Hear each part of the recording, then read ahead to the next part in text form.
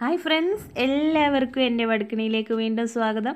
ഇന്ന് അടിപൊളിയായിട്ട് കുടംപുളിയിട്ട മീൻ കറിയാണ് ഞാൻ ഉണ്ടാക്കുന്നത്, മത്തിക്കറി. ഞാനിവിടെ മൺചട്ടിയിലാണ് ഉണ്ടാക്കുന്നത്. ഇതിന് വേണ്ടിയിട്ട് ഞാൻ 1 ടേബിൾ സ്പൂൺ വെളുത്തുള്ളി ചതച്ചത്, 1/2 ടീസ്പൂൺ ഇഞ്ചി ചതച്ചത്, ഒരു വലിയ തക്കാളി, ഒരു 3 പച്ചമുളക് അരിഞ്ഞത്, കുറച്ച് ചെറിയ ഉള്ളി, പിന്നെ ഒരു 2 ടീസ്പൂൺ മുളക് പൊടി, 1 ടീസ്പൂൺ മഞ്ഞൾപ്പൊടി, 1 ടീസ്പൂൺ ഉലുവ. അപ്പോൾ നമുക്കിത് എങ്ങനെയാണ് ഉണ്ടാക്കുന്നത് നോക്കാം. ആദ്യം തന്നെ ഒരു മൺചട്ടി നമ്മുടെ ഗ്യാസിൽ വെച്ച് ചൂടായതിന് ശേഷം വെളിച്ചെണ്ണ 1 ടീസ്പൂൺ ഒഴിക്കാം.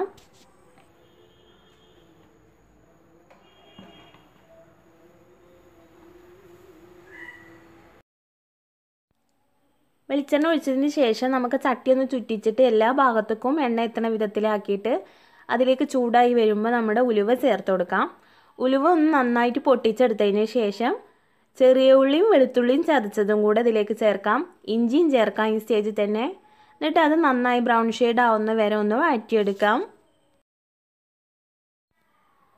ഇപ്പോൾ ഇവയെല്ലാം നന്നായി വഴഞ്ഞു വന്നിട്ടുണ്ട്. ഇനി നമുക്കിതിലേക്ക് തക്കാളി പച്ചമുളകും ചേർത്ത് കൊടുത്തിട്ട് അതും ഇതേപോലെ ഒന്ന് വഴറ്റിയെടുക്കാം. ഈ സ്റ്റേജിൽ നമുക്കൊന്ന് അടച്ചു വെച്ച് കഴിഞ്ഞാൽ പെട്ടെന്ന് തന്നെ തക്കാളിയൊക്കെ സോഫ്റ്റായി വരും. ആ തക്കാളി പച്ചമുളകും നല്ല വേവണം.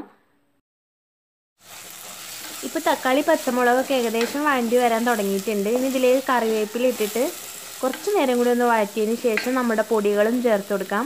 പൊടികൾ ചേർത്തതിന് ശേഷം തീ നല്ല സിമ്മാക്കിയിട്ട് ഒന്നുകിൽ അടച്ചു വെച്ചിട്ടോ അല്ലെങ്കിൽ കൈയെടുക്കാണ്ട് ഇളക്കി കൊടുക്കുക ചെയ്യണം.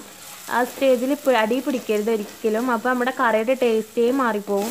ഈ സ്റ്റേജിൽ നല്ല എണ്ണ വേണം ഈ ചട്ടിയിൽ. ഒരിക്കലും ചട്ടിയിൽ പിടിക്കണ ഒരവസ്ഥ വരുത്തരുത്. അപ്പോൾ നമ്മുടെ കറിയുടെ ടേസ്റ്റ് ആകെ മാറിപ്പോവും. അത് പ്രത്യേകം ശ്രദ്ധിക്കുക.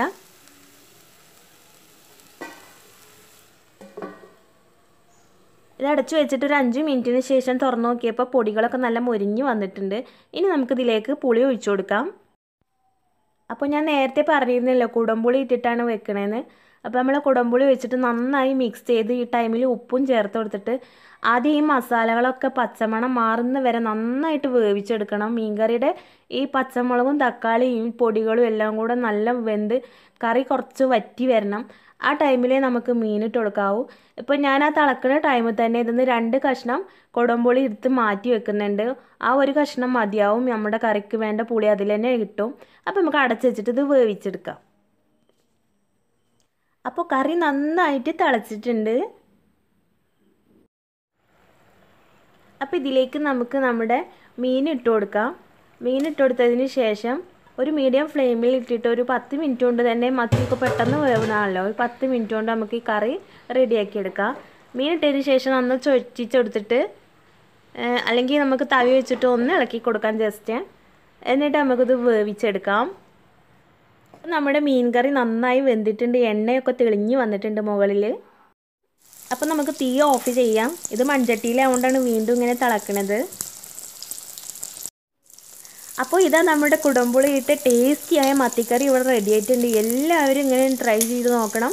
ഒരിക്കലും നിങ്ങൾക്ക് നഷ്ടമാവില്ല ഈ വീഡിയോ. ഇതേപോലെ ചെയ്ത് കഴിഞ്ഞാൽ ഒരു പ്രത്യേക ടേസ്റ്റ് തന്നെയാണ്. ഒരു രക്ഷയില്ല, ഭയങ്കര ടേസ്റ്റാണിത്.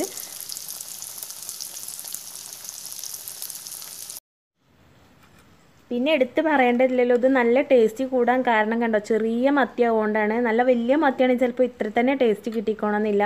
ഇത് കപ്പ പുഴുങ്ങിയതിൻ്റെയൊക്കെ കൂടെ കഴിച്ച് കഴിഞ്ഞാൽ നമ്മൾ വയറ് നിറയണത് അറിയില്ല. എല്ലാവരും ഇത് ട്രൈ ചെയ്യണം. അപ്പോൾ ഈ വീഡിയോ എല്ലാവർക്കും ഇഷ്ടമായി എന്ന് വിചാരിക്കുന്നു. ഇനി പുതിയൊരു വിഭവമായിട്ട് നമ്മുടെ വടക്കണിയിലൂടെ നമുക്ക് വീണ്ടും കാണാം. ഇതുവരെ തന്ന പോലെ എല്ലാവരും സപ്പോർട്ട് തരിക.